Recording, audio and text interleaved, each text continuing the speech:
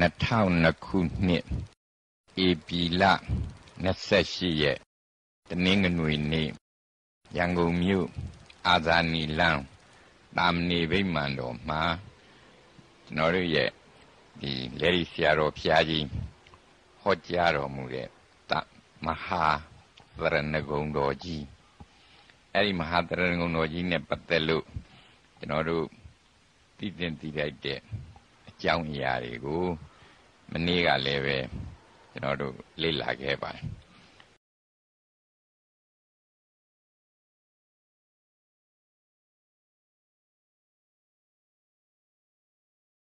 ဒီကနေ့လည်းပဲဆက်လက်ပြီးတော့လေ့လာမှာပါအဲ့တော့လေ့လာရမယ့်အကြောင်းအရာကဆရာတော်ကြီးပူဇော်တဲ့ပူဇော်နည်းနော်အဲ့ဒီမှာသတုသစ္စာပฏิဝေဒဆိုတဲ့သစ္စာ၄ပါးကိုထိုးထွင်း၍သိမြင်ခြင်းနော်အပိုင်းအခြားထားပြီးတော့ဘုရားရှင်အားပူဇော်ပါသည်တရားတော်အားပူဇော်ပါသည်တန်ဃာတော်အားပူဇော်ပါသည်ဒီလိုကျွန်တော်တို့အာယုံပြုတ်ပြီးတော့ဘုရားရှင်ကိုဘုရားရှင်ဤဂုဏ်တော်များနှလုံးသွင်းပြီးတော့ပူဇော်တာပါအဲ့တော့ပထမဦးဆုံးဆရာတော်ကြီးကသတုသစ္စာပฏิဝေဒပရိယန္တံနော်အဲ့ဒီမှာသစ္စာ၄ပါးကိုထိုးတွင်သိမြင်သည့်တိုင်အောင်နော်ကြိုးစားအားထုတ်ပြီးတော့ဘုရားရှင်အားယုသည်မြတ်နိုးပူဇော်ပါ၏ဖျားနော်တရားတော်ကိုယုသည်မြတ်နိုးရှိခိုးပူဇော်ပါ၏ဖျားတန်ဃာတော်မြတ်ကိုယုသည်မြတ်နိုးရှိခိုးပူဇော်ပါ၏ဖျားအဲ့ဒီသစ္စာ၄ပါးတရားမြတ်မှာတဲ့အများသိထားတဲ့အတိုင်းကျွန်တော်တို့ဒုက္ခသစ္စာသမုဒယသစ္စာនិရောဓသစ္စာနော်မဂ္ဂသစ္စာဒီသစ္စာ၄ပါးကိုဆက်လက်ပြီးတော့ရှင်းပြပြီးတော့ပူဇော်တာအဲ့တော့အဲ့ဒါမှာပထမဦးဆုံးဖြစ်တဲ့ဒုက္ခသစ္စာနော်ဒုက္ခသစ္စာပฏิဝေဒပရိယန္တံဗုဒ္ဓံတရဏံဂစ္ဆာမိနော်ဒုက္ခသစ္စာကိုထိုးတွင်သိမြင်သောအပိုင်းအခြားထိုးတွင်သိမြင်ခြင်းကိုအပိုင်းအခြားထား၍ဘုရားရှင်အားယုသည်မြတ်နိုးရှိခိုးပူဇော်ပါလိဘုရားအဲ့ဒီတော့ကျွန်တော်တို့ကအခုတည်တည်ချာချာသဘောပေါက်နားလည်အောင်နှလုံးသွင်းရဆင်ញရမယ့်အချက်မှားတဲ့ဒုက္ခသစ္စာဒုက္ခဆိုတာဆင်းရဲခြင်းနော်သစ္စာဆိုတာမှန်သောသဘောဆင်းရဲခြင်းအမှန်ဆိုတာတွေရှိတာတဘာဝတရားထဲမှာဆင်းရဲခြင်းအမျိုးမျိုးရှိတာအဲ့ဒီဆင်းရဲခြင်းအမျိုးမျိုးရှိတာကိုသဘောပေါက်နားလည်ဖို့အဲ့ဒီထဲမှာဆင်းရဲခြင်းအမျိုးမျိုးတွေကအခု၄ပါးနော်၄ပါးထဲမှာတဲ့ဒီဒုက္ခဆိုတဲ့ဆင်းရဲခြင်းကိုကျွန်တော်တို့သိအောင်နားလည်အောင်ခွဲခြမ်းစိတ်ဖြာ၍ဒေသနာတော်ကရှင်းပြတာရှိပါတယ်အဲ့ဒီရှင်းပြတဲ့အချက်များကိုကျွန်တော်တို့သိအောင်နားလည်အောင်နှလုံးသွင်းဖို့ဆင်ခြင်ဖို့ဉာဏ်ပညာသုံးဖို့ကိစ္စမှာတဲ့ကျွန်တော်တို့သိရမယ်အချက်ကဒီဒုက္ခဆိုသောဆင်းရဲခြင်းကိုသိလွယ်နားလည်လွယ်တဲ့အချက်ကတော့ဖြစ်ရင်ကျွန်တော်တို့ရဲ့ကိုယ်ခန္ဓာနော်ကာယဆိုတဲ့ဒီကိုယ်ခန္ဓာကြီးနော်ဒီယူပက်ခန္ဓာကြီးမှာဖြစ်ပေါ်နေသောဒုက္ခဝေဒနာအမျိုးမျိုးအဲ့ဒါတွေကတော့ကျွန်တော်တို့သိထားပြီးသားခေါင်းကိုက်တာတို့သွားနာတာတို့ဖိုက်နာတာတို့ဒူးနာတာတို့စသည်ဖြင့်ဒီယူပက်ခန္ဓာတွင်ဖြစ်ပေါ်နေသောဒုက္ခအမျိုးမျိုးနော်အဲ့ဒါကိုတော့ဖြစ်ရင်ကာယိကဒုက္ခဝေဒနာဒီလိုခေါ်ပါတယ်နော်အဲ့တော့ဒီကာယိကဒုက္ခဝေဒနာနော်အဲ့ဒီကာယိကဒုက္ခဝေဒနာဆိုတာဟာခန္ဓာကိုယ်မှာဖြစ်သည့်ဝေဒနာများနော်ဝေဒနာဆိုတာကတော့ဖြစ်ရင်ခံစားမှုနှင့်သိရသောသဘာဝတရားများနော်အဲ့တော့ယူပခန္ဓာမှာဖြစ်နေတဲ့ဒုက္ခတွေဟာခံစားမှုနှင့်ဖြစ်ပေါ်လာသည့်အတွက်ကြောင့်တည်တည်ချာချာသိဖို့နားလည်ဖို့ လွယ်ကူတယ်ထင်ရှားတယ်နော်အဲ့တော့အဲ့ဒီကာယိကဒုက္ခလို့ခေါ်တဲ့ယူပက္ခဏမှာဖြစ်ပေါ်နေသောယောဂဝေဒနာတွေအမျိုးမျိုးကိုသိလွယ်မြင်လွယ်တယ်နားလည်တယ်နော်နောက်တစ်မျိုးကတော့ပါတယ်တော့မိမိတို့ဤနာမခန္ဓာလို့ခေါ်တဲ့စိတ်မှာဖြစ်ပေါ်နေတဲ့ဒုက္ခဝေဒနာတွေအဲ့ဒီလိုဆင်းရဲခြင်းဘာဆင်းရဲခြင်းတော့စိတ်ဤဆင်းရဲခြင်းများနော်စိတ်ဆင်းရဲပုံအမျိုးမျိုးရှိတယ်နော်အဲ့တော့အဲ့ဒီမှာသောကပရိဒေဝဒုက္ခဒေါမနတလို့ခေါ်တဲ့စိတ်တွေသောကရောက်နေတာဆင်းရဲနေတာပူပန်နေတာကြောင်းကြနေတာကြောက်နေရတာစိုးရိမ်နေရတာတွေဟာစိတ်မှာဖြစ်သောဆင်းရဲခြင်းအမျိုးမျိုးစိတ်မှာဖြစ်သောဆင်းရဲခြင်းအမျိုးမျိုးဒီလည်းပဲခံစားမှုနှင့်သိရတဲ့အတွက်ဝေဒိတဒုက္ခနော်စိတ်မှာဖြစ်တဲ့ခံစားမှုနော်အဲ့တော့ခံစားမှုနှင့်သိရသောဒုက္ခတို့သည်စိတ်မှာပဲဖြစ်ဖြစ်တဲ့ကိုယ်ခန္ဓာမှာပဲဖြစ်ဖြစ်သိလွယ်နားလွယ်နိုင်တယ်နော်အဲ့ဒီသဘောလေးတွေကိုကျွန်တော်တို့နှလုံးသွင်းတတ်ဆင်ញင်တတ်တော့ဒီယူပက္ခန္ဓာနှင့်နာမခန္ဓာနှစ်ပါးတို့တွင်ဖြစ်ပေါ်နေသောဒုက္ခဆိုသည့်ဆင်းရဲခြင်းသဘာဝတရားတို့သည်နော်ထင်ရှားရှိတာအမှန်ပဲသို့တော်ဒီတဲ့သိမ်မွေသောသဘာဝတရားများနော်ဘာနဲ့ပတ်သက်တဲ့သဘာဝတရားများတော့ဆင်းရဲခြင်းနှင့်ပတ်သက်သည့်သဘာဝတရားများလည်းပဲရှိသေးတယ်နော်အဲ့ဒီဆင်းရဲတဲ့သဘောတွေကတော့ဖြစ်ရင်တဲ့ကာယိကဒုက္ခလို့ခေါ်တဲ့ကိုယ်မှာဖြစ်သောဆင်းရဲခြင်းစေတသိကဒုက္ခခေါ်တဲ့စိတ်မှာဖြစ်သောဆင်းရဲခြင်းတို့နှင့်မတူဘူးတဲ့ခံစားမှုနှင့်ထင်ရှားမပြသောကြောင့်မသိလွယ်မမြင်လွယ်ဘူးเนาะခံစားမှုနှင့်ပြတဲ့တရားများကသာလျှင်သိလွယ်မြင်လွယ်တယ်เนาะအဲ့ဒီသိဖို့မြင်ဖို့ခဲရင်တဲ့ဒုက္ခတရားတွေကိုသိအောင်မြင်အောင်ကြိုးစားတဲ့အခါအဓိကလိုအပ်ချက်ကဘာလို့ဆိုလို့ရှိရင်ပညာပါเนาะအဲ့ဒီပညာဉာဏ်နဲ့ဆင်ခြင်မှစဉ်းစားမှဒီဒုက္ခတွေကိုမြင်ပါတယ်เนาะအဲ့ဒီဒုက္ခတွေကဘယ်လိုဒုက္ခတွေတုံးဆိုတာကိုသေသေးချာချာနှလုံးသွင်းပြီးဆင်ခြင်ရတော့တဲ့ဘုရားရှင်ဟောကြားတော်မူသောတရားတော်မှာပါပါတယ်တဲ့ဘာလို့သဗ္ဗေသင်္ခါရဒုက္ခယထာပညာယပတ္တိနော်အဲ့ဒီစကားလုံးလေးပေါ့သဗ္ဗေအလုံးစုံသောသင်္ခါရတရားတို့သည်ဒုက္ခဆင်းရဲတယ်အဲ့ဒီဆင်းရဲကိုပညာနဲ့မြင်ရတယ်နော်ယထာပညာယပတ္တိနော်ပညာနဲ့မှမြင်ရပါတယ်ပညာနဲ့မြင်အောင်ဆင်ခြင်ရတယ်နော်ခံစားမှုမပါတော့လည်းပဲအဟုတ်တကယ်ရှိနေသည့်ဒုက္ခကိုဉာဏ်ပညာနှင့်ဆင်ခြင်၍ကြည့်လျင်မြင်နိုင်တယ်သိနိုင်တယ်အဲ့ဒီသိနိုင်တဲ့ဒုက္ခနော်အဲ့ဒီဒုက္ခဘာသိတာလဲအလုံးစုံသောသင်္ခါရတရားတို့ဤဒုက္ခပါနော်သဗ္ဗေသင်္ခါရဒုက္ခသင်္ခါရတရားအလုံးဟာဒုက္ခတရားတွေအဲ့ဒီသင်္ခါရဆိုတဲ့စကားလုံးဤအဓိပ္ပာယ်ကိုကျွန်တော်တို့နားလည်အောင်သဘောပေါက်အောင်ဆင်ခြင်စဉ်းစားရမှာပါနော်အဲ့တော့ဒီယူပက္ခန္ဓာကြီးစပြီးတည်ထောင်လို့ပဋိသန္ဓေတည်တဲ့အချိန်ကစပြီးတော့ဒီခန္ဓာကိုယ်ဟာကြီးပွားကြောင်းအသက်ရှင်ကြောင်းအတွက်ကြိုးစားရနော်ကျွန်တော်တို့ရဲ့ဘဝပဋိသန္ဓေတည်ပြီးတဲ့နောက်အမိဝန္တိုက်ကကျွတ်တာနဲ့တပြိုင်နက်ဒီဘဝဒီခန္ဓာရှင်ရေးကိုဆောင်ရွက်ပါတယ်နော်အဲ့ဒီလိုဒီဘဝဒီခန္ဓာရှင်ရေးအတွက်ဆောင်ရွက်ရတဲ့နေရာမှာကျွန်တော်တို့ရဲ့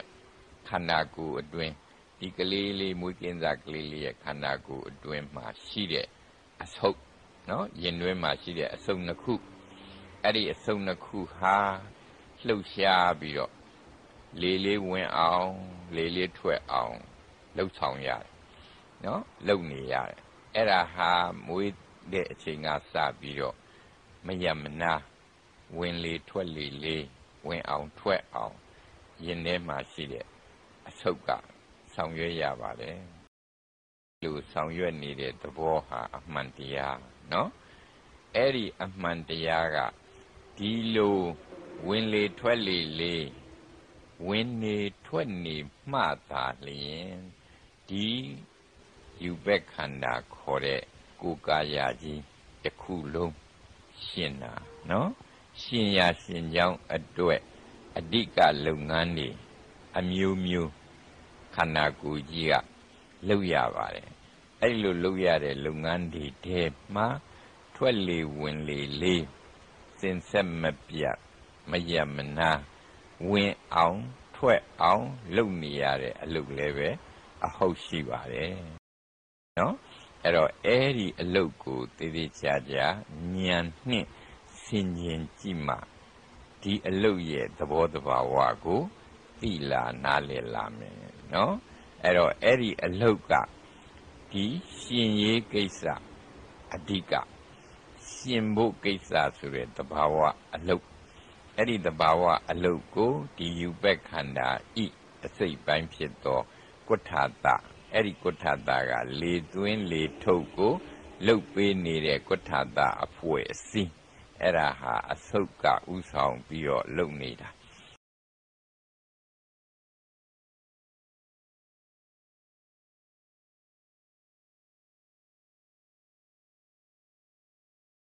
အဲ့ဒီလုံနေတဲ့အလုပ်ဒီရက်လို့လည်းမရပါဘူးနားလို့လည်းမရပါဘူးအစဉ်အမြဲမရမနာလုပ်ရပါတယ်နော်မွေးသည့်ချိန်ကစ၍လှုပ်ဆောင်လာရတာဟာတဲ့ခဏအထိအခုပြောနေတဲ့အချိန်အထိဝင်လေထွက်လေကဝင်ခြင်းထွက်ခြင်းနှင့်ခန္ဓာကိုယ်ရှင်ရေးကိုအထောက်အပံ့ပြုနေရတာပါနော်အဲ့ဒီသဘောကိုဉာဏ်နှင့်ဆင်ញင်ရပါတယ်နော်အဲ့တော့အဲ့ဒီလိုရှင်ရေးလုပ်နေရတဲ့သဘောလေးကိုပါဠိဘာသာနဲ့ခေါ်လို့ရှိရင်သင်္ခါရလို့ခေါ်ပါတယ်နော်အဲ့ဒီသင်္ခါရခေါ်တဲ့ရှင်ရေးအတွက်လုပ်နေရတဲ့လုပ်ငန်းသည်ဘယ်သောအခါမှရပ်တယ်လို့မရှိဘူးနားတယ်လို့မရှိဘူးအမြဲတမ်းလုပ်နေရတာနော်အဲ့တော့ဒီယူပက်ခန္ဓာဟာနော်နိုးနေတဲ့အချိန်မှလည်းပဲမိမိတို့လှုပ်ရှားရှိတဲ့ကိစ္စအဝဝကိုနော်ကာယကမှုဝစီကမှုခေါ်တဲ့စကားတွေပြောတာပဲဖြစ်ဖြစ်ကိုယ်နဲ့လှုပ်တဲ့လှုပ်တာတွေပဲဖြစ်ဖြစ်ကာယကမှုဝစီကမှုများမလှုပ်လို့မနောကံလှုပ်နေတဲ့အခါမှာပဲဖြစ်ဖြစ်ဒီယူပက်ခန္ဓာကတော့ဖြစ်ရင်တဲ့ဝင်လေထွက်လေလေးကိုစင်စက်မပြတ်မရမနာဝင်မှုထွက်မှုကိစ္စဆောင်ရွက်ပေးနေလို့ယူပက်ခန္ဓာကရှင်နေယူပက်ခန္ဓာရှင်လို့လည်းပဲပြောနိုင်ဆိုနိုင်သွားနိုင်လာနိုင်တာပါထို့အတူဒီယူပက်ခန္ဓာနားနေပြီးတော့အိပ်ပြီးဆိုမှဖြစ်ရင်လည်းပဲအိပ်နေတုန်းအချိန်မှလည်းပဲဒီဝင်လေထွက်လေလေးကိုရှူတွင်းရှူထုတ်လုပ်နေတဲ့အဆုတ်နဲ့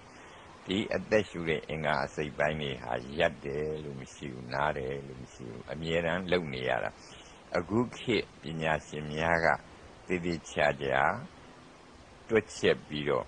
အချိန်စရာနဲ့သတ်မှတ်ပြတဲ့အခါ10မိနစ်ဆိုသောအချိန်ကာလအတွင်းမှာပဲဝင်လေပေါင်းအကျိန်20ထွက်လေပေါင်းအကျိန်20နော်အကျိန်20လောက်သူကမှန်ဝင်နေထွက်နေရတယ်နော်အဲ့ဒီလိုဝင်လေထွက်နေလို့လည်းပဲဒီယူဘက်ခန္ဓာရှင်တာပါနော်အဲ့တော့ယူပက်ခန္ဓာရှင်ရာရှင်ကြောင်းသည်အလွန်ကြီးလေးသည့်တာဝန်နော်အဲ့ဒီတာဝန်ကိုကြည်ကြည်ပြုံပြုံဒီကုဋ္ဌာတများကဆောင်ရွက်နေရတယ်ကုဋ္ဌာတတွေရက်လို့မရဘူးနားလို့မရဘူးနော်မလုတ်ဖဲနေလို့မရဘူးဒီသင်္ခါရဆိုတဲ့ရှင်ရေးအလုတ်ဟာခဏတစ်ပြုတ်လောက်ရတာမဟုတ်ဘူးနော်မိမိဘဝစတဲ့ကလေးကလှုပ်လာရတာဟာအခုအထိအဲ့ဒီသဘောမှာဉာဏ်ကစင်ញင်ရမယ်အချက်ပါလာဘယ်လိုစင်ញင်ရမှာတော့ဆိုတော့ရှင်ရေးဆိုတဲ့အလုပ်ဒီလူတို့နေ့စဉ်စ စာဝတ်နေရေးကိုဆောင်ရွက်ရတဲ့အလုပ်များတာဝန်များနှင့်မတူဘူးလူတို့နေ့စဉ်စာဝတ်နေရေးကိစ္စများကိုဆောင်ရွက်တဲ့နေရာမှာနာနေနားလို့လည်းရတယ်နော်ရက်လို့လည်းရတယ်မလုပ်လို့တဲ့အခါမလုပ်ဖဲနေလို့လည်းရတယ်နော်ဒါဟာလူတို့နေ့စဉ်လုပ်နေရတဲ့အလုပ်အဲ့ဒီလိုလုပ်ငန်းမျိုးနှင့်လုံးဝမတူဘူးเนาะဒီယူဘက်ခန္ဓာရှင်ရေးဆိုတဲ့အလုပ်ဟာနည်းနည်းလေးမှရက်လို့မရပါဘူးနားလို့လည်းမရပါဘူးသူကတော့စင်ဆက်မပြတ်မရမနာရှင်ရေးတာဝန်ကိုဖြည့်ဆည်းနေရတယ်เนาะအဲ့ဒီလိုဖြည့်ဆည်းနေရတယ်ဆိုတဲ့သဘောဟာဉာဏ်နဲ့ဆင်ခြင်မှသိတာပါเนาะဒါကြောင့်မလို့ဘုရားကပြောဟောပြပါတယ်ဗါတယ်နော်တပ္ပိသင်္ခါရဒုက္ခเนาะအဲ့ဒီလိုရှင်ရေးလုပ်နေရတဲ့အားလုံးအလုပ်အားလုံးဟာဒုက္ခပါအဲ့ဒါကိုပဲချိန်ကြည့်ရတာနော်ပညာဉာဏ်နဲ့ဆင်ခြင်နိုင်သောအခါမှဒီဒုက္ခကိုသိတာပါเนาะအဲ့ဒါကိုဘာခေါ်တော့သင်္ခါရဒုက္ခအဟုတ်တကယ်ရှိနေသောရှင်ရေးအလုပ်ကိုဆောင်ရွက်နေရသည့်ဒုက္ခပါเนาะဘာနဲ့သာသိတာတော့ဉာဏ်ပညာနဲ့သာသိရတဲ့ဒုက္ခเนาะသင်္ခါရဒုက္ခအဲ့တော့ဒီသဘောဒီတဘာဝတွေရှိနေတယ်ဆိုတာဟာဉာဏ်ပညာနဲ့ဆင်ခြင်သုံးသပ်ခြင်းမရှိရင်ဒီသင်္ခါရဒုက္ခရှိမှန်းတောင်မသိပါဘူးเนาะအဲ့တော့သင်္ခါရဒုက္ခရှိမှန်းသိလာအောင်ဘာလုပ်ရမှာလဲမိမိဤဉာဏ်ပညာကိုသုံး၍မိမိခန္ဓာကိုယ်ကအဟုတ်တကယ်လုပ်နေရတဲ့သဘာဝအလုပ်များကိုဆင်ញင်တာပါเนาะအဲ့တော့အခုဝင်လေထွက်လေလေးကိုသေချာစဉ်းစားပြီးဆင်ញင်ပြီးကြည့်လိုက်တဲ့အခါကျတော့တဲ့ဘာတွေ့လာတော့ဆိုလို့ရှိရင်ပြန်မျှခြင်းအပြင်10မိနစ်မှာအကျဉ်း20เนาะဝင်လိုက်ထွက်လိုက်ဝင်လေထွက်လေလေးရှူသွင်းရှူထုတ်လုပ်ရပါတယ်အဲ့တော့အဲ့ဒါထပ်ပြီးတော့ပိုင်းခြားကြည့်လို့ရှိရင်ဝင်လေလေးတစ်ခါဝင်သွားပြီးတစ်ခါထွက်တယ်ဆိုတာဟာအချိန်ကာလအပြင်တွက်မယ်ဆိုရင်3စက္ကန့်လောက်သာကြာပါတယ်เนาะအဲ့ဒီ3စက္ကန့်လောက်ကြာတယ်ဆိုတဲ့အချိန်ဟာတခြားမဟုတ်ဘူးဝင်လေလေးကယူဘက်ခန္ဓာကြီးတဲ့မှာဝင်သွားပြီလို့ရှိရင်လေထဲမှာပါတဲ့ဓာတ်တွေเนาะအဲ့ဒီလေဓာတ်ထဲမှာအဓိကအရေးကြီးတဲ့ဓာတ်ကတော့ဘာလဲတော့ဆိုရင်တဲ့အောက်ဆီဂျင်ဓာတ်ပါเนาะအောက်ဆီဂျင်ဓာတ်နဲ့ခန္ဓာကိုယ်ရှင်ရေးကို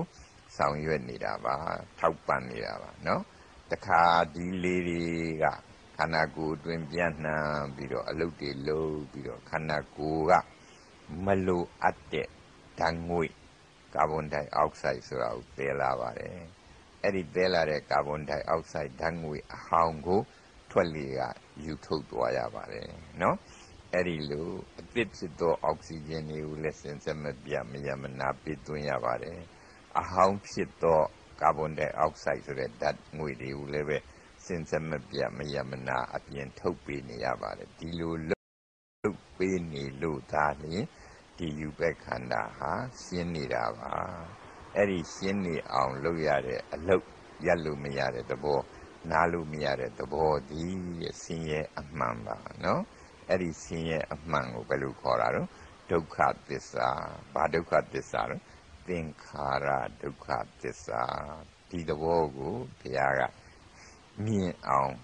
သိအောင်နှလုံးသွင်းဖို့ဆင်ခြင်ဖို့ဆိုဆုံးမှာပါဒေသနာမှာပါတဲ့အဓိပ္ပာယ်ကဒါပါပဲအဲ့တော့အဲ့ဒီမှာဒီယူဘက်ခန္ဓာကြီးရဲ့ဒီဆောက်ပုံကိုကျွန်တော်တို့လေ့လာထားလို့ရှိရင်ဒီမိမိတို့ရဲ့ရင်ကောင်းထဲမှာဒီအဆုတ်ကြီး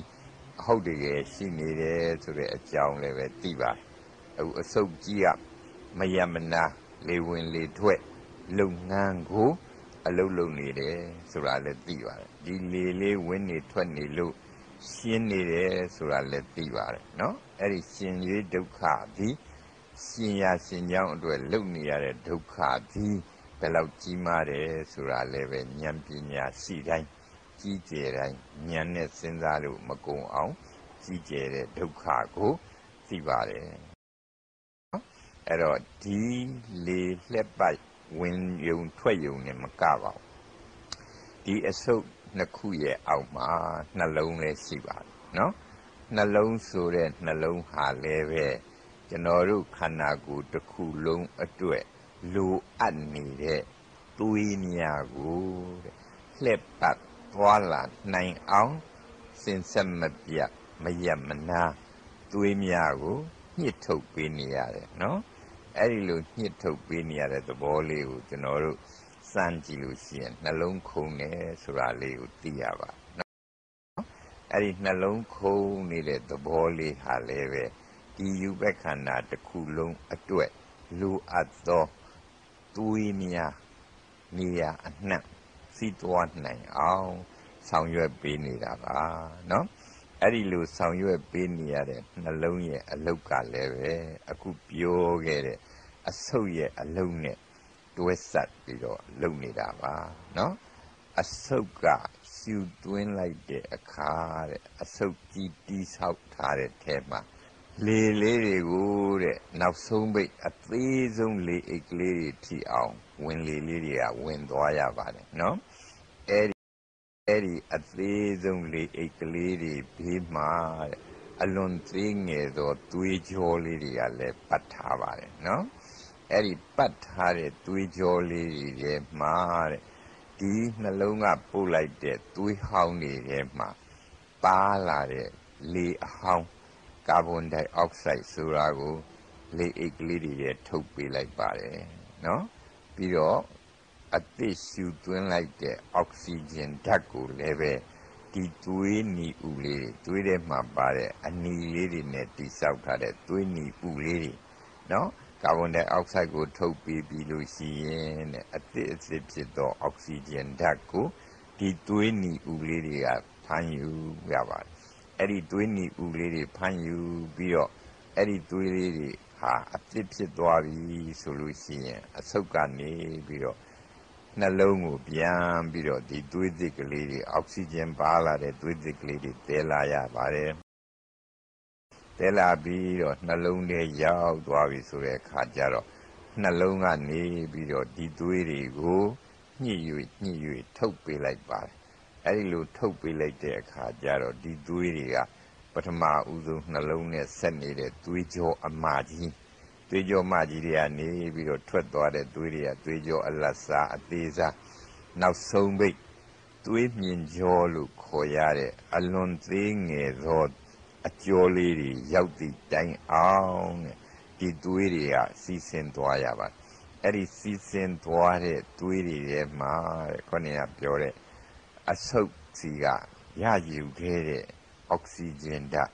နောက်ပြီးတော့မှကျွန်တော်တို့အစာချေထားတဲ့အင်္ဂါရက်ထဲမှာဥသိမ်းဆိုတာအဲ့ဒီဥသိမ်းကကျွန်တော်တို့ရဲ့စားလိုက်တဲ့အစာတွေထဲကအာဟာရဓာတ်တွေဩဇာဓာတ်တွေထုတ်ယူရတယ်အဲ့ဒီယူထားတဲ့ဩဇာဓာတ်တွေကိုဥသိမ်းတွေကရှိတဲ့အိတ်ကလေးတွေကတိမ့်ထားတယ်အဲ့ဒီဥသိမ်းတွေကတိမ့်ထားတဲ့အိတ်ကလေးတွေကဘေးကသွေးကြောလေးတွေကပတ်ထားတော့ဥသိမ်းတွေကထွက်လာတဲ့ဩဇာဓာတ်များကိုဒီသွေးတွေကသဲပါတယ်နော်အဲ့တော့သွဲပြီးတော့မှသူတို့ကခေါင်းကနှလုံးထဲရောက်နှလုံးကနေပြီးတော့တွန်းထုတ်လိုက်တဲ့အခါကျတော့ခန္ဓာကိုယ်ရှိတဲ့ကုဋ္ဌာတအသီးသီးအစိတ်ပိုင်းသီးသီးတို့ကိုအောက်ဆီဂျင်ခေါ်တဲ့လေဓာတ်ကိုလည်းတည်ယူပေးပါတယ်ဩဇာဓာတ်ခေါ်တဲ့ဟာရကိုလည်းတည်ယူပေးပါတယ်အဲ့ဒီလိုတည်ယူပေးပြီးတော့ခန္ဓာကိုယ်တစ်ခုလုံးဤလိုအပ်သမျှဖြစ်သောဩဇာဓာတ်ဟာရဓာတ်များလေဓာတ်များကိုတည်ပေးရပါတယ်အဲ့တော့အဲ့ဒီအလုပ်ကိုလုပ်နေရတဲ့နှလုံးလေးဟာသွေးများလှက်ပတ်သွားနိုင်အောင်ညှစ်ထုတ်နေရတဲ့နှုံးက1မိနစ်မှာတဲ့အကျဉ်း80နှုံးလောက်ညှစ်ထုတ်ပေးရပါတယ်နော်အဲ့ဒီလိုအကျဉ်း80နှုံးလောက်ညှစ်ထုတ်ပေးနိုင်မှလည်းပဲဒီယူဘက်ခန္ဓာကြီးမှာလိုအပ်နေတဲ့အစိတ်ပိုင်းတိုင်းကိုလိုအပ်တဲ့အာဟာရဓာတ်များနဲ့အောက်ဆီဂျင်ဓာတ်များကိုရောက်အောင်ပေးပို့နိုင်တာပါနော်အဲ့တော့အဲ့ဒီသဘောမှာတဲ့တည်တည်ချာချာပြန်ပြီးနှလုံးသွင်းဆင်ញင်ကြည့်လို့ရှိရင်တဲ့နှလုံးခုန်ရတဲ့နှုံးပြီးတဲ့ တမိနစ်မှာအကျဉ်း80နှုန်းခုံနေရတာနော်အဲ့ဒါဟာစက္ကန့်နဲ့ဖြာကြည့်လို့ရှိရင်တစ်စက္ကန့်မပြည့်ပါဘူးနော်နှလုံးတစ်ခါခုံလိုက်ရင်တစ်စက္ကန့်မပြည့်ခင်လေးအတွင်းမှာပဲသူကသွေးတွေတွန်းထုတ်လိုက်တာပါနော်အဲ့တော့အဲ့ဒီသဘောကိုကြည့်လို့ရှိရင်ဒီနှလုံးဆိုတော့ကရိယာလေးဟာတဲ့နော်ကျွန်တော်တို့ရဲ့ယူပက်ခန္ဓာအမိဝန်းတွင်မှာစတင်ပြီးတော့တိဆောက်လို့နော်ပဋိသန္ဓေတည်ပြီးလို့3လလောက်ကြာပြီဆိုကြတဲ့ကအဲ့ဒီနှလုံးလေးကထင်ရှားပေါ်လာတာပါအဲ့ဒီပေါ်လာတဲ့နှလုံးနော်ဒီနှလုံးလေးဒီအဲ့ဒီအချိန်ကတိဆောက်ပြီးတဲ့အချိန်ကစပြီးတော့ကျုံလိုက်ကားလိုက်ကျုံလိုက်ကားလိုက်သွေးများကိုညှစ်ထုတ်လိုက်လှုပ်ပေးရတာပါနော်အဲ့ဒီလိုသွေးများကိုကြက်မှန်မှန်ညှစ်ထုတ်ပေးနေရလို့လည်းပဲအမိဝန်းတိုင်းမှာကိုကဒီယူပက်ခန္ဓာလေးကကြီးထွားလာရတာအဲ့တော့ဒီသဘောဒီသဘာဝတွေဟာမိမိတို့ဤဘဝဖြစ်စဉ်ကိုသေးသေးချာချာနှလုံးသွင်းဆင်ခြင်ပြီးတော့ကြည့်မယ်ဆိုရင်တဲ့နော်ဒီနှလုံးဟာလည်းပဲအဲ့ဒီစတင်ပြီးတော့တီထောင်တဲ့အချိန်ကစပြီးတော့အလုတ်လုတ်လာရတာဟာတဲ့ဒီကနေ့အထိရတယ်လို့မရှိပါဘူးနားတယ်လို့လည်းမရှိပါဘူးသူလည်းပဲခန္ဓာကိုယ်ရှင်ရေးအတွက်တာဝန်ကိုပြည့်ပြည့်ဝဝထမ်းဆောင်နေလို့ကျွန်တော်တို့ကနေ့အထိအသက်ရှင်နေတာပါနော်အဲ့ဒီသဘောကိုဉာဏ်နဲ့ဆင်ခြင်တတ်မှနော်ရှင်ရေးအတွက်လုပ်နေရတော့အလုပ်ဤတာဝန်ကြီးမားဖို့နော်သဘောပေါက်ပါတယ်အဲ့ဒီတာဝန်ကိုကြေးကြေးပြုံပြုံဒီနှလုံးလေးကစင်ဆက်မပြတ်မယမနာထမ်းဆောင်နေတဲ့အနေအထားကိုဉာဏ်ရောက်အောင်စဉ်းစားကြည့်မှရှင်ရေးအတွက်လုပ်ရသောတာဝန်သည်အလွန်လည်းပဲကြီးမားပါတယ်အလွန်လည်းပဲခက်ပါတယ်နော်အဲ့ဒီဟာဆင်းရဲလဲဆင်းရဲပါတယ်နော်အဲ့ဒီသဘောကိုပေါက်မှနော်အဲ့ဒီလိုဉာဏ်မျက်စိကမြင်လာမှရှင်ရေးဒုက္ခကြီးမှန်သိတာပါအဲ့ဒီရှင်ရေးဒုက္ခကိုသင်္ခါရဒုက္ခလို့ခေါ်တာပါနော်အဲ့တော့အဲ့ဒီသင်္ခါရဒုက္ခတွေဒီယူပက်ခန္ဓာအတွင်းမှာမြောက်များစွာရှိပါတယ်ဘာဖြစ်လို့လဲဆိုတော့ခန္ဓာကိုယ်ထဲမှာရှိနေတဲ့ကုဋ္ဌာတအမျိုးမျိုးကကုဋ္ဌာတအမျိုးမျိုးတို့ကသူတို့ရဲ့လုပ်ငန်းတွေရှင်ရေးလုပ်ငန်းတွေကိုစင်ဆက်မပြတ်မယက်မနာလုပ်ကိုင်နေကြရတာအမှန်တရားနော်အဲ့တော့အခုတည်တည်ချာချာပြန်ပြီးတော့နှလုံးသွင်းလိုက်ဆင်ញင်လိုက်မယ်ဆိုရင်တဲ့အဆုံးနဲ့နော်လေဝင်လေထွက်လုပ်ပေးနေတဲ့ဒီကရိယာပစ္စည်းကုဋ္ဌာတအဖွဲ့အစည်းကြီးကလည်းပဲလေဝင်လေထွက်အလုပ်ကိုမှန်စင်ဆက်မပြတ်မယမနာလုပ်ပေးနေရပါတယ်ဟိုအတူသွေးတွေယူဘက်ခန္ဓာကြီးတစ်ခုလုံးလက်ပတ်သွားလာနိုင်ဖို့အတွက်နှလုံးကလည်းပဲစင်ဆက်မပြတ်မယမနာညှစ်ပြီးတော့ထုတ်ပေးနေရပါတယ်အဲ့ဒီအလုပ်တွေဟာနှလုံးလုံးနေရတဲ့အလုပ်လည်းပဲရှင်ရေးအလုပ်အဆုတ်ကလုံးနေရတဲ့အလုပ်လည်းပဲရှင်ရေးအလုပ်အဲ့ဒီရှင်ရေးအလုပ်ကိုသင်္ခါရခေါ်ပါတယ်အဲ့တော့နှလုံးကလှုပ်တာပဲဖြစ်ဖြစ်အဆုတ်ကလှုပ်တာပဲဖြစ်ဖြစ်ဒီသင်္ခါရဆိုတဲ့ရှင်ရေးအလုပ်တွေဟာဘယ်စက်မှရက်လို့မရဘူးဘယ်စက်ကမှနားလို့မရဘူးစင်ဆက်မပြတ်မယမနာဒီစက်တွေကလုပ်နေရတယ်ဆိုတဲ့သဘောကိုဉာဏ်နဲ့ဆင်ញင်မှမြင်ရတာနော်အဲ့ဒီလိုဉာဏ်နဲ့ဆင်ញင်ပြီးလို့မြင်မှသာလျှင်တဲ့ဒီယူပက်ခန္ဓာလှုပ်ဆောင်နေရတဲ့အလုပ်တွေဤပင်ပန်းမှုကြီးကျယ်မှုနော်တဘာဝအလုပ်တွေတာဝန်ကြီးမှုတွေသိလာလို့ဒီဓာရီဤဒုက္ခနော်ဒုက္ခကတစ်မျိုးတည်းမဟုတ်သင်္ခါရတစ်ခုတစ်ခုကြီးကဒုက္ခတွေတစ်ပြုံကြီးအဲ့ဒီသင်္ခါရပေါင်းမြောက်များစွာကဒုက္ခတွေကလည်းတပုံကြီးအဲ့ဒီသင်္ခါရဒုက္ခတွေအဟုတ်တကယ်ရှိနေတယ်ဆိုတာကို ဉာဏ်နှင့်ဆင်ញင်ပါမှမြင်တာပါတဲ့သင်္ခါရဘောင်းစုံအလုံးစုံသောသင်္ခါရတပ်ပိသင်္ခါရနော်အဲ့ဒီတပ်ပိသင်္ခါရဘယ်လိုပြောတော့တပ်ပိသင်္ခါရဒုက္ခနော်အဲ့ဒီသင်္ခါရအလုံးဟာဒုက္ခကြီးပါပဲအဲ့ဒီဒုက္ခရှိနေမှန်ကိုဘယ်ခါမှမြင်တာတော့ဆိုရင်ပညာနဲ့ဆင်ញင်မှာယတာပညာယပတ္တိနော်ပညာနဲ့ဆင်ញင်သောအခါမှသာလျှင်ဒီဒုက္ခကိုမြင်တာသိတာပါဘာဒုက္ခလဲသင်္ခါရဒုက္ခပါနော်အဲ့တော့အဲ့ဒီသင်္ခါရဒုက္ခဤသဘောတဘာဝကိုနှလုံးသွင်းဆင်ញင်ကြည့်တဲ့အခါတဲ့ထူးခြားတဲ့အချက်ကအခုနေကပထမဦးဆုံးပြောခဲ့တဲ့ဒုက္ခ2မျိုးနော်ပါတယ်တော့ကာယကဒုက္ခနှင့်စေတသိကဒုက္ခ2ပါးတို့စိတ်မှဖြစ်သောဆင်းရဲကိုယ်မှဖြစ်သောဆင်းရဲထိုဆင်းရဲ2ပါးတို့ဟာကိုယ်မှလည်းအမြဲဖြစ်နေတာမဟုတ်ဘူးစိတ်မှလည်းအမြဲဖြစ်နေတာမဟုတ်ဘူးကိုယ်မှဖြစ်တဲ့ဒုက္ခကလည်းပဲပေါ်ပြီးရင်ပျောက်သွားပါတယ်နော်စိတ်မှဖြစ်တဲ့ဆင်းရဲကလည်းပဲပေါ်ပြီးတော့ပျောက်သွားပါတယ်နော်အဲ့ဒီသဘောတွေကိုမိမိတို့ရဲ့ဉာဏ်မှဆင်ញင်ကြည့်လို့ရှိရင်သင်္ခါရဒုက္ခနှင့်ဝိရိယဒုက္ခတို့အဲ့တော့အဲ့ဒီမှာတဲ့ဒုက္ခဤသဘောကိုဆင်ញင်တဲ့အခါကျတော့အခုရှင်ရေးလုပ်ရတယ်ဆိုတဲ့သင်္ခါရဒုက္ခဆိုတဲ့ဒုက္ခမျိုးဟာ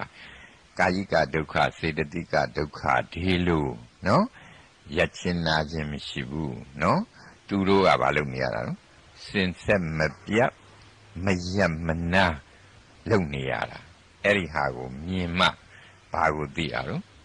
ဒုက္ခဤသဘာဝတရားနော်အဲ့ဒီတော့သင်္ခါရဒုက္ခကိုသိမှနားလည်မှဘာကိုထင်ရှားသိလာတာတော့ယူပက်ခန္ဓာရှိနေသေးသမျှယူပက်ခန္ဓာရှင်ရာရှင်ကြောင်းကိုလုံနေရသောဒုက္ခသည်အစဉ်အမြဲရှိနေတာနော်ကာယကဒုက္ခစေတသိကဒုက္ခတို့နှင့်လုံးဝမတူဘူးနော်သူဟာအမြဲတမ်းရှိနေတာအဲ့ဒီတော့အမြဲတမ်းရှိနေတယ်ဆိုတဲ့သဘောကိုဉာဏ်ကရောက်မှဒုက္ခအမှန်ကိုသေသေးချာချာပိုင်ပိုင်ချာချာသိပါတယ်ဒုက္ခအမှန်ကိုသေသေးချာချာပိုင်ပိုင်ချာချာသိမှဒုက္ခသစ္စာဤသဘောကိုလည်းပဲသိပါတယ်နော်အဲ့တော့အခုကျွန်တော်တို့နှလုံးသွင်းရဆင်ញင်ရမယ်အချက်တွေအမျိုးမျိုးယူပက်ခန္ဓာကြီးလှုပ်ဆောင်နေတဲ့အလုပ်တွေအမျိုးမျိုးအဲ့ဒီထဲမှာတဲ့ကျွန်တော်တို့သိနေတဲ့အကြောင်းအရာတွေရှိပါတယ်ကျွန်တော်တို့နေ့စဉ်နဲ့အမျှစားနေတဲ့အစာတွေဟာကြည်ညက်အောင်လုပ်ရပါတယ်နော်ကြည်ညက်ပြီးတဲ့အခါကျမှအဲ့ဒီထဲကဩဇာဓာတ်တွေကိုထုတ်ယူရတယ်နော်ထုတ်ယူပြီးတော့ခန္ဓာကိုယ်ဤအတ္တအသီးသီးနော်ခန္ဓာကိုယ်ဤကုဋ္ဌတာအသီးသီးတို့ဒီဩဇာဓာတ်တွေအာဟာရဓာတ်တွေရောက်အောင်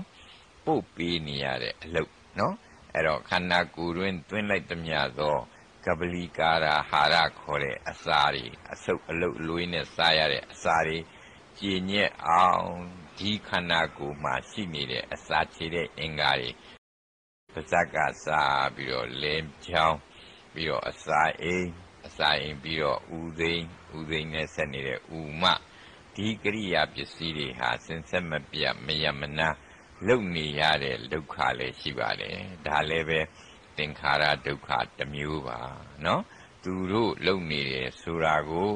ဉာဏ်ပညာနှင့်ဆင်ញင်မှသာလျှင်သိနိုင်မြင်နိုင်ပါတယ်နော်အဲ့တော့ကျွန်တော်တို့အခုအတိလွယ်အမြင်လွယ်ဆုံးကတော့ဖြစ်ရင်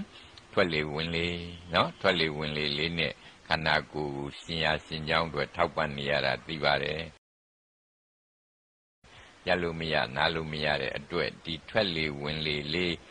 ဝင်အောင်ထွက်အောင်လုပ်နေရတဲ့ဒုက္ခဟာလည်းပဲအလွန်ကြီးပါတယ်ဒါကိုပဲသင်္ခါရဒုက္ခလို့ခေါ်ပါတယ်ထိုနည်းတူစွာဒီနှလုံးဟာလည်းပဲဒီလက်တဆုပ်လက်သီးစုပ်ပမာဏရှိတဲ့ဒီနှလုံးဟာရင်ဘတ်ထဲမှာစင်ဆက်မပြတ်မယမနာသွေးမြလှက်ပ သွားလာနိုင်အောင်အလုပ်လုပ်နေရတယ်နော်သူတို့လုပ်နေရတဲ့အလုပ်ဘယ်လောက်ကြီးကျယ်တယ်ဆိုတဲ့သဘောကိုကျွန်တော်တို့ဒီအခုခေတ်ပညာရှင်များကပြောပါတယ်ဒီလက်သီးစုပ်လောက်ရှိတဲ့နှလုံးလေးဟာတဲ့နော်1မိနစ်ကိုအကြိမ်80စင်ဆက်မပြတ်မရမနာညှစ်ထုတ်ပေးရတယ်ထုတ်ပေးတဲ့အခါဒီတစ်ဖက်ချမ်းကလက်ဝဲဘက်ချမ်းကထုတ်ပေးလိုက်တဲ့အောက်ဆီဂျင်ဓာတ်ပါတဲ့သွေးတွေကခန္ဓာကိုယ်ကြီးတစ်ခုလုံးကိုပြန့်နှံ့သွားအောင်ပို့ပေးရတယ်ကျန်တဲ့ခန္ဓာကိုယ်တစ်ခုလုံးကပြန်ပြီးတော့စုဝေးလာခဲ့တဲ့သွေးဟောင်းတွေကာဗွန်ဒိုင်အောက်ဆိုက်တွေနဲ့အညစ်အကြေးတွေတဲလာတဲ့သွေးဟောင်းတွေကိုအဆုတ်သို့ရောက်အောင်ပို့ပေးရပြန်ပါတယ်ဒီညှစ်အားကိုသုံးရတဲ့နေရာမှာလက်ရဘက်ချမ်းကသွေးဟောင်းတွေကိုအဆုတ်ရောက်အောင်ပို့ပေးရပါတယ်လက်ဝဲဘက်ချမ်းကသွေးသစ်တွေကိုခန္ဓာကိုယ်တစ်ခုလုံးရောက်အောင်ပို့ပေးရပါတယ်အဲ့ဒီလိုပို့ပေးလို့လည်းပဲဒီယူဘက်ခန္ဓာကရှင်တာပါအဲ့ဒီရှင်အောင်လုပ်နေရတဲ့အလုပ်ကရက်လို့မရနားလို့မရတဲ့အတွက်ဒုက္ခပါအဲ့ဒီဒုက္ခဟာသင်္ခါရဒုက္ခပါဘယ်သူလုပ်နေရတဲ့ဒုက္ခတုံးဆိုရင်နှလုံးလေးလုပ်နေရတဲ့သင်္ခါရဒုက္ခအဆုတ်ကလုပ်နေရတဲ့သင်္ခါရဒုက္ခဒီဒုက္ခတွေဟာအဟုတ်တကယ်ရှိတာပါအဲ့ဒါကတော့ဉာဏ်ပညာနှင့်ဆင်ခြင်တတ်နှလုံးသွင်းတတ်မှဒီဒုက္ခတွေကိုသိပါတယ်အဲ့ဒါကြောင့်ဘုရားကတပ္ပိသင်္ခါရဒုက္ခယတာပညာယပတ္တိအဲ့မှနောက်တစ်ဆင့်ထပ်ပြီးတော့လည်းပြောပါတယ်ယတာပညာယပတ္တိအထနိဗ္ဗိန္တိဒုက္ခေနော်အဲ့ဒီလိုဒီယူပခန္ဓာကြီးဒုက္ခအလွန်ကြီးပါလားရှင်ရာရှင်ကြောင်းအတွက်ဒီကုဋ္ဌာတတွေမယမနာလုံနေရပါလားဒုက္ခနှင့်တိဆောက်ထားရသောယူပခန္ဓာကြီးပါလားလို့သိမှာတဲ့အဲ့ဒီယူပခန္ဓာကြီးရဲ့ဒုက္ခကိုညှင်းငွေတာနော်ယတာပညာယပတ္တိနော်ပညာနဲ့မြင်တဲ့အခါမှာအထနိဗ္ဗိန္တိဒုက္ခေနော်အဲ့ဒီဒုက္ခတုံဒုက္ခခဲကြီးဘာဒုက္ခခဲကြီးလို့သင်္ခါရခန္ဓာတို့အလုံးလုံးနေရတဲ့ဒုက္ခကြီးသင်္ခါရဒုက္ခအဆိုင်ခဲကြီးမြင်မှနော်ညှင်းငွေတာပါအဲ့ဒီသဘောကိုသေးသေးချာချာသဘောပေါက်နားလည်အောင်တဲ့ကျွန်တော်တို့နှလုံးသွင်းတတ်စင်ကြင်တတ်အောင်ဘုရားရှင်ကရှင်းပြတော့ပါနော်အဲ့ဒီလိုသဘောတွေသဘာဝတရားတွေဒီယူဘက်ခန္ဓာထဲမှာဟုတ်တကယ်ရှိနေတာသိအောင်နားလည်အောင်ဒီဒေသနာကရှင်းပြတာနော်အဲ့တော့အဲ့ဒီအခုရှင်းပြနေတဲ့အကြောင်းအရာတွေနဲ့ဆက်သွယ်ပြီးတော့အခုလေတွေသွေးတွေထောက်ပံ့နေရတယ်ဆိုတာဟာဘယ်သူကိုထောက်ပံ့နေရတာတော့ဆိုတော့ဒီမှာရှိနေတဲ့ကုဋ္ဌာတတွေနော်ကုဋ္ဌာတဆိုတဲ့ဒီခန္ဓာကိုယ်မှာရှိနေတဲ့အစိတ်ပိုင်းတွေအုံနှောက်တွေနော်နှလုံးတွေအဆုပ်တွေအစာအိမ်ဥသိမ်ဥမတွေကြောက်ကတ်တွေတရရွတ်တွေအလုံးစုံသောကုဋ္ဌာတတွေအဲ့ဒီကုဋ္ဌာတတွေအားလုံးကိုတဲ့သေးသေးချာချာစီစစ်ကြည့်လိုက်ပါဦးအဲ့ဒီကုဋ္ဌာတတွေကဘယ်လိုတိဆောက်ထားတာတုံးဆိုရင်တဲ့ကလစီလို့ခေါ်တဲ့နော်ဆဲလေးတွေနဲ့တိဆောက်ထားတာပါနော်အဲ့ဒီကလစီတွေဟာအဆုတ်ဖြစ်အောင်လည်းပဲတိဆောက်ထားတဲ့ကလစီမျိုးတွေနော်နှလုံးဖြစ်အောင်လည်းတိဆောက်ပေးထားတဲ့ကလစီမျိုးတွေတစ်ခုနဲ့တစ်ခုကုဋ္ဌာတချင်းမတူသလိုတဲ့ကလစီချင်းလည်းမတူပါဘူးနော်သို့တော်လည်းပဲဒီကလစီတိုင်းကလစီတိုင်းဒီသူတို့လိုအပ်ချက်ဖြစ်တဲ့ဩဇာယုတ်အာဟာရဓာတ်ပြီးတော့အောက်ဆီဂျင်ဓာတ်လေဓာတ်ဒါတွေမရရင်မရတာနဲ့တပြိုင်နက်သူတို့ကလုပ်ငန်းရပ်တာနော်အဲ့ဒီသဘောကိုသိသိချာချာစဉ်းစားကြည့်နော်ကလစီတွေဟာတဲ့ဒီကုဋ္ဌာတတွေအားလုံးစာမင်မွေးညင်းခြေသီးလက်တီးကအစအပြင်မှာဖုံးအုပ်ထားတဲ့အရေပြားအတွင်းကရှိနေတဲ့အသားတွေနော်ပြီးတော့ဗါတော့အယိုးအတွင်းကရှိတဲ့အယိုးအတွင်းကရှိတဲ့ချင်းသီးရထုတ်လုပ်နေတဲ့သွေးသဘာဝတရားတွေအားလုံးဘာနဲ့ဖွဲ့စည်းထားတာတုံးဆိုတော့ကလစီလို့ခေါ်တဲ့ cell တွေနဲ့ ဖွဲ့စည်းတည်ထောင်ထားတာအဲ့ဒီဖွဲ့စည်းတည်ထောင်ထားတဲ့ကလပ်စီတွေရဲ့အရေးအတွက်ဟာတဲ့ကတိတသိန်းကျော်ရှိပါတယ်နော်တန်ပေါင်းတသန်းကျော်ရှိပါတယ်အခုခေတ်စကားနဲ့ပြောရင် trillion cells နော် trillion cells ခေါ်တာပါတယ်နော်ကတိတသိန်းကျော်သောကလပ်စီများနော်အလုပ်လုပ်ရတယ်အဲ့ဒီကလပ်စီတစ်ခုစီတစ်ခုစီကိုကဘာလုပ်နေတာနော်ရှင်းနေတာတဲ့နော်အဲ့ဒီရှင်းနေဆိုတဲ့သဘောလေးနော်ဇီဝိတကလပနော်ရှင်းနေတဲ့ကလပ်စီလေးတွေရှင်းနေတဲ့ကလပ်စီလေးတွေရှင်းရရှင်းကြောင်းအတွက်ဘယ်သူကအထောက်ပံ့ပေးနေရတာနော်သွေးကလည်းအထောက်ပံ့ပေးရတယ်လေကလည်းအထောက်ပံ့ပေးရတယ်အာဟာရကလည်းအထောက်ပံ့ပေးရတယ်သူတို့ရဲ့အထောက်ပံ့တွေရလို့ဒီကလပ်စီလေးတွေကရှင်းတာနော်အဲ့ဒီကလပ်စီကလေးတသိန်းကျော်ဟာစင်ဆက်မပြတ်မရမနာထောက်ပံ့နေသောအာဟာရဓာတ်နော်လေဓာတ်ဒါတွေရနေလို့သူတို့ကအလုပ်လုပ်ကြတာနော်အဲ့တော့အဲ့ဒီမှာတဲ့ကလပ်စီတွေရဲ့သဘောကိုသေသေးချာချာနှလုံးသွင်းပြီးတော့ဆင်ញင်ကြည့်တဲ့အခါတဲ့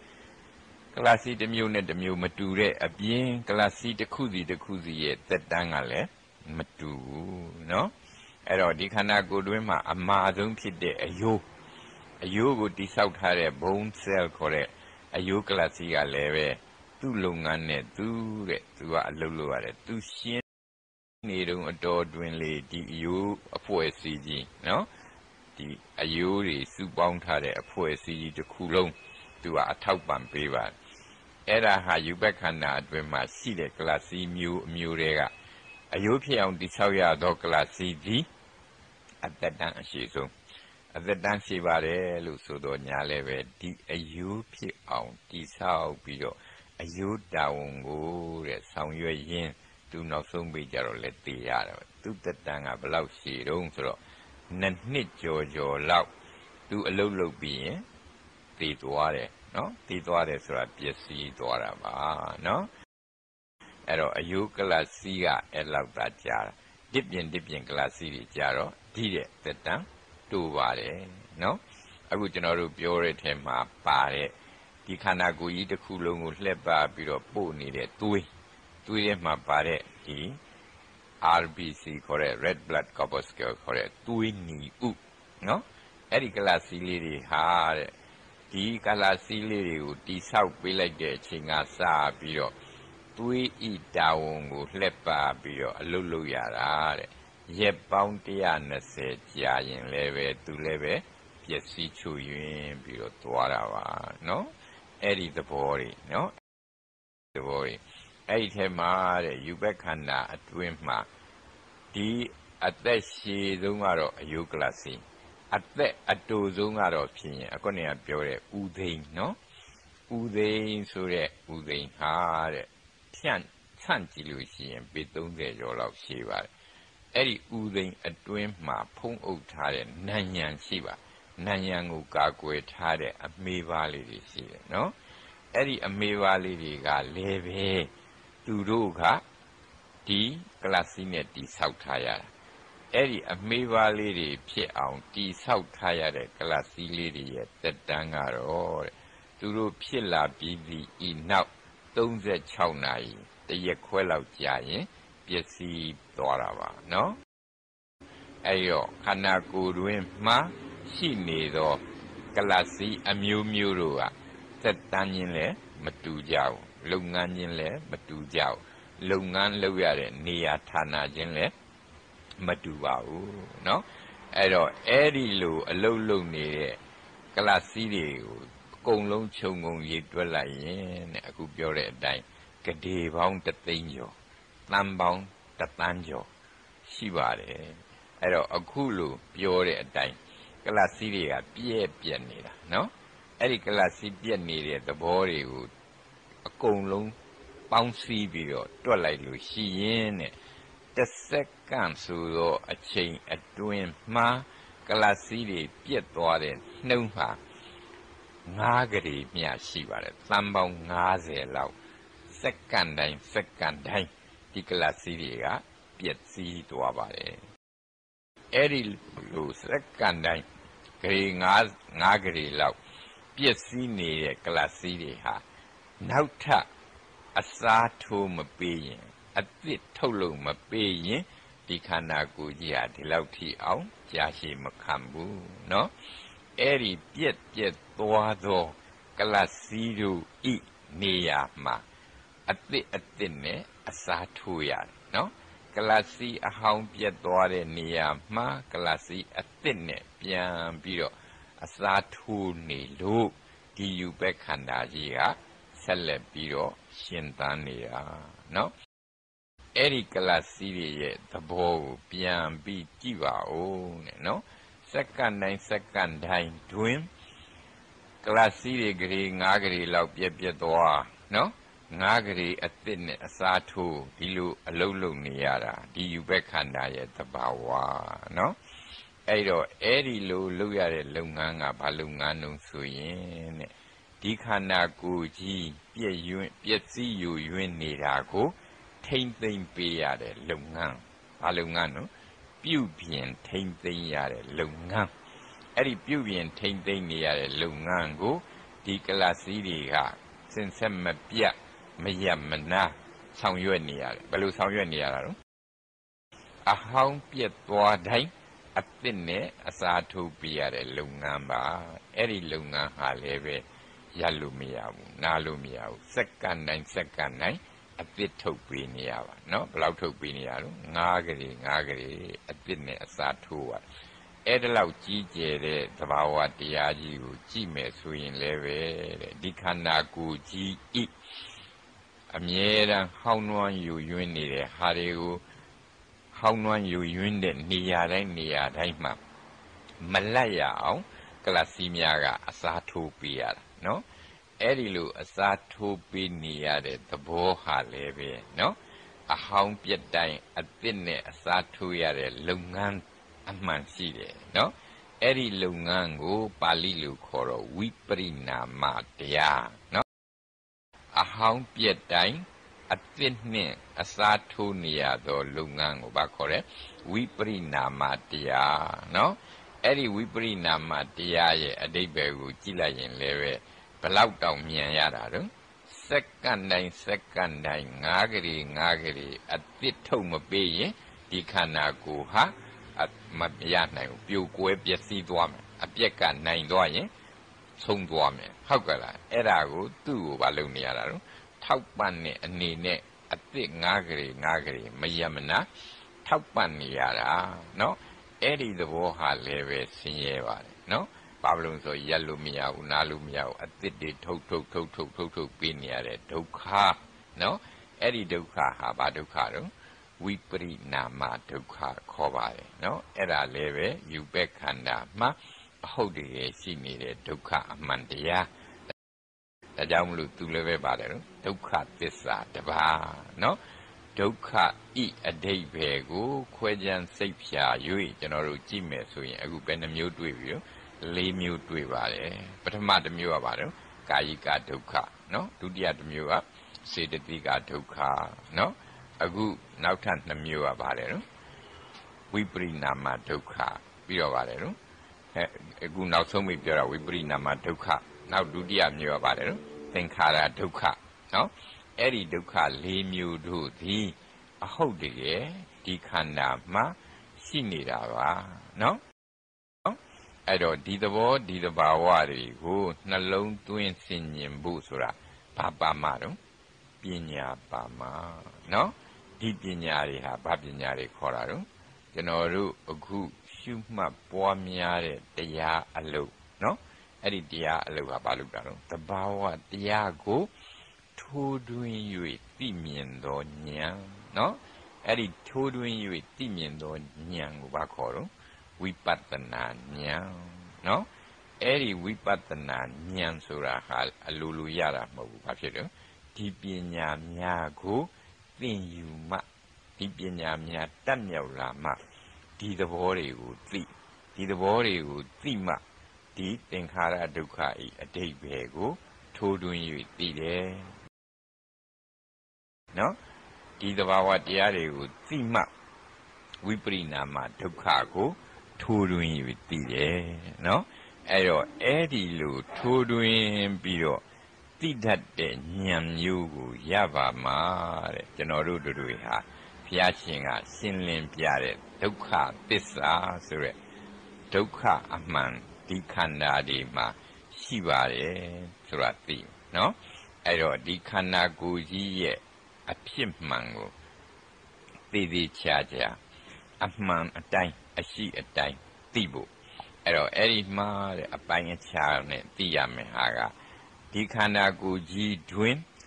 အဟုတ်တကယ်ရှိနေသောကွဋ္ဌာတများနော်အဲ့ဒီကွဋ္ဌာတတွေဟာအခုကျွန်တော်တို့32ကွဋ္ဌာတဒေသနာမှာပါတဲ့အတိုင်းလေ့လာလို့ရပါတယ်32ကွဋ္ဌာတတွေဒီယူပက်ခန္ဓာအတွင်းမှာဟုတ်ရှိနေတာကိုသူ့အပိုင်းနဲ့သူ့ကန္တာနဲ့ခွဲခြမ်းစိတ်ဖြာ၍သိသောဉာဏ်ပညာနော်အဲ့ဒီပညာကဘာခေါ်တော့ရူပက်ခန္ဓာပရိစ္ဆေဒပညာနော်အဲ့ဒီရူပက်ခန္ဓာပရိစ္ဆေဒပညာနဲ့ခွဲခြမ်းစိတ်ဖြာပြီးတော့အုံနောက်ကစပြီးတော့ဆင်းလာလို့ရှိရင်အဆုပ်ရှိတယ်နှလုံးရှိတယ်အစာအိမ်ရှိတယ်ဥသိမ်ရှိတယ်ဥမရှိတယ်အသေးရှိတယ်တရရရှိတယ်ဒီသဘာဝတွေကိုဒီခန္ဓာကိုယ်ကြီးကအလုတ်လုံနိုင်အောင်ဒီကွဋ္ဌာတတွေပူပေါင်းပြီးတော့တိဆောက်ပေးထားတာနော်အဲ့ဒီရူပခန္ဓာပရိစ္ဆေဒပညာဆိုတာကိုရယူပြီးတော့ယောဂီကတဆင့်တက်ပြီးအခုပြောခဲ့တယ်ပါတယ်နော်ကွဋ္ဌာတတစ်ခုစီတစ်ခုစီကနှလုံးလေးရလည်းပဲနှလုံးဤလုပ်ငန်းဖြစ်သောတွေးလှက်ပတ်မှုကိုမယမနာလုပ်နေရတဲ့အလုပ်အဲ့ဒီကြတော့ခန္ဓာမဟုတ်ဘူးပါတယ်ကွဋ္ဌာတမဟုတ်ဘူးအလုပ်နော်နှလုံးဤအလုပ်ထို့အတူလေးလေးဝင်အောင်ထွက်အောင်လုပ်နေတာဘယ်သူအလုပ်တော့အစုပ်ဤအလုပ်အဲ့ဒီအလုပ်ဆိုတဲ့ဟာကိုဘာခေါ်တော့သင်္ခါရနော်အဲ့ဒီသင်္ခါရဆိုတဲ့စကားလုံးတွေကသင်္ခါရဖြစ်အောင်ဘယ်သူကလုပ်ပေးနေရတာနော်ကွဋ္ဌာတတွေကလုပ်ပေးနေရတာအဲ့ဒီကွဋ္ဌာတတွေကလည်းတစ်ခုတည်းလုပ်လို့မရဘူးအလုံးပါလုပ်ရတာတော့ပူပေါင်းပြီးတော့တစ်ခုကိုတစ်ခုအထောက်ပံ့ပြုပြီးတော့လုပ်နေလို့လဲပတ်တာအဲ့တော့ကွဋ္ဌာတတွေတစ်ခုကိုတစ်ခုအထောက်ပြုနေတာဘာခေါ်တော့ပစ္စယနော်အဲ့ဒီပစ္စယတွေနားလဲလာတော့လေကလည်းလေနီးနဲ့အထောက်ပံ့ပြုသွေးကလည်းသွေးအနီးနဲ့အထောက်ပံ့ပြုအာဟာရကလည်းအာဟာရနီးနဲ့အထောက်ပံ့ပြုအဲ့ဒီလိုအထောက်ပံ့ပြုနေတဲ့ဆိုတဲ့ပစ္စယသဘောတွေကိုသိလာမှာတဲ့ဘာကိုသိတာတော့ရူပက်ခန္ဓာပစ္စယပရိက္ခပညာဆိုတာကိုသိပါတယ်နော်ယုတ်ခန္ဓာဤအစိတ်ပိုင်းတို့တစ်ခုနှင့်တစ်ခုပူပေါင်းကူညီနေရတဲ့လုပ်ငန်းများ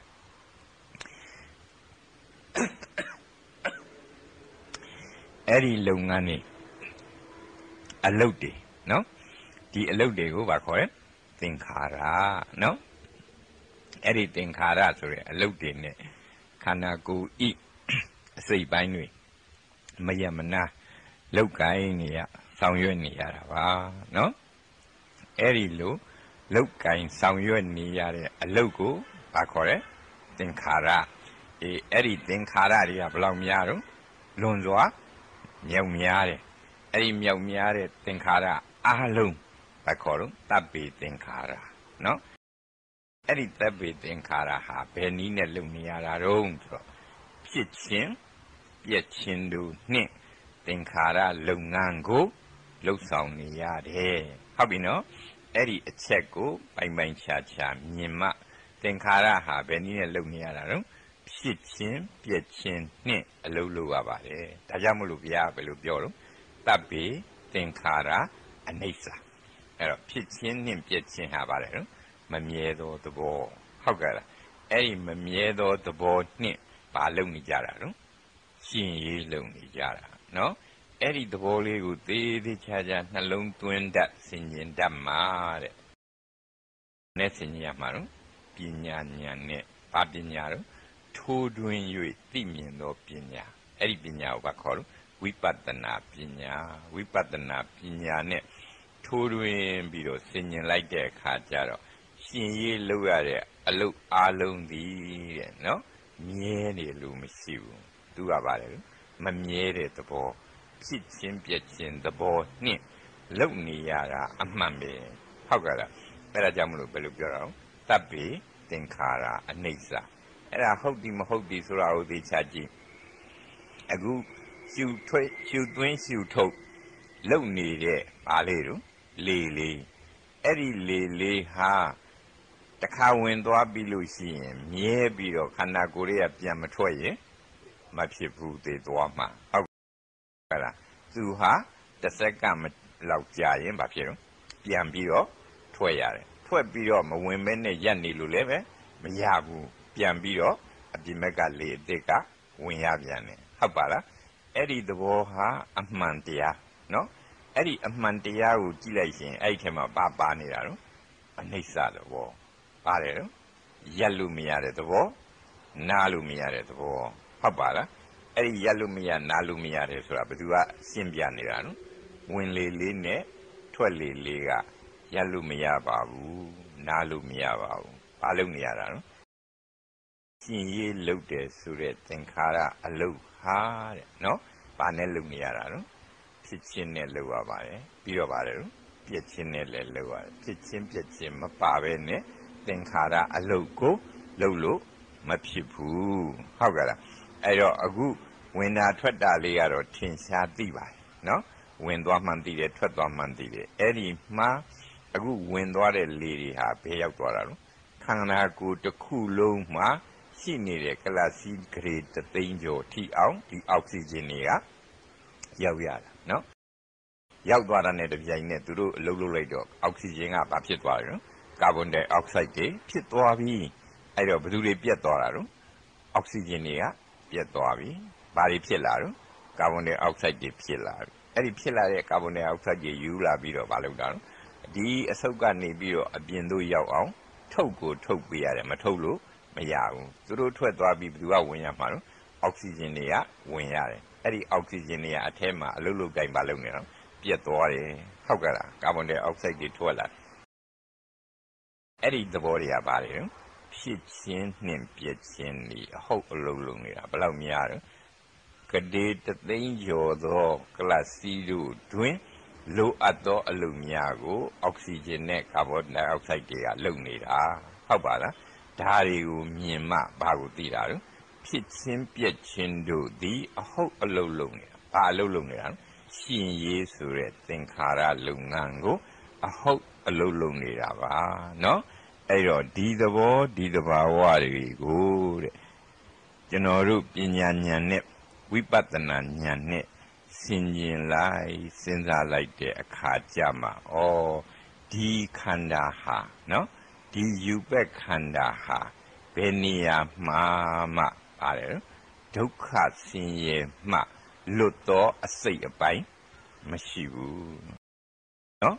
အသေးဆုံးဖြစ်တယ်ဗာလေတော့ကလစီလေးတွေတစ်ခုစီမှာကိုကဘာတွေလုပ်နေရတာနော်ဖြစ်ချင်းလဲလုပ်နေရတယ်ပြီးတော့ပါတယ်နော်ပြက်ချင်းလဲလုပ်နေရဖြစ်ချင်းပြက်ချင်းရှိနေတဲ့နေရာတိုင်းမှာဘာရှိနေတာနော်ဒုက္ခရှိနေတယ်ဟုတ်ကဲ့အဲ့ဒီတော့ဒုက္ခတွေဟာဒီကလစီနယ်ကနေပြန်တွက်ရင်ဘယ်လောက်ရှိလို့ဂရေတသိန်းကျော်လို့ပြောလို့ရတယ်ဟုတ်ဘူးလားအဲ့ဒီဂရေတသိန်းကျော်နဲ့ဖွဲ့စည်းထားတဲ့ယူဘက်ခန္ဓာကြီးဟာဘာဘယ်လိုခန္ဓာကြီးတော့ဒုက္ခဒုက္ခခဲကြီးပါလားလို့ဉာဏ်ပညာရှိသောပုဂ္ဂိုလ်များဝိပဿနာဉာဏ်အမြင်တန်တဲ့ပုဂ္ဂိုလ်များမြင်ပါတယ်သိပါတယ်နော်အဲ့ဒီလိုသိတာဟာပါတယ်အမှန်ကိုသိတော့အသိအဲ့ဒါဘာကိုသိတာတော့ဒုက္ခဤအမှန်ကိုသိတော့အသိဟုတ်ပါလားအဲ့တော့အဲ့ဒီဒုက္ခသစ္စာလို့ဆိုတဲ့အမှန်ကိုသိသည်နှင့်တပြိုင်နက်ဒီယောဂီရဲ့ဉာဏ်မှာဒီဒုက္ခတုံဒုက္ခကြီးထဲမှာဆက်၍ရှင်းနေရခြင်းသည်ညှင်းငွေဝယ်လဲကောင်းပါတယ်ကြောက်เสียလဲကောင်းပါတယ်ဘေးရန်လဲကြီးပါတယ်ဟုတ်ပါလားအဲ့ဒီသဘောတွေကိုသိလာပြီဆိုရင်ကျွန်တော်တွေဟာတဲ့အခုဆရာတော်ကြီးဟောပြသောတရားတော်ဆရာတော်ကြီးကိုယ်တိုင်ပူဇော်တဲ့ဒီမဟာတရဏဂုံတော်ကြီးထဲမှာပါတယ်နော်ဒုက္ခသစ္စာ